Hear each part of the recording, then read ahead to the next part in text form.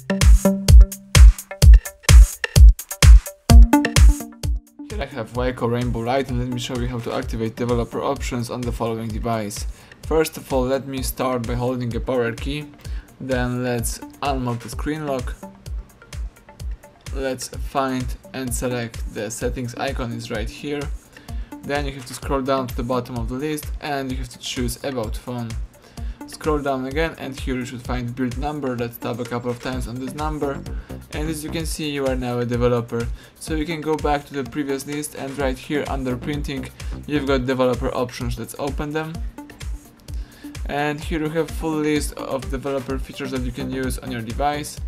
For example, if you would like to enable or disable USB debugging, you have to go to the debugging section, is right here, and just use the switcher.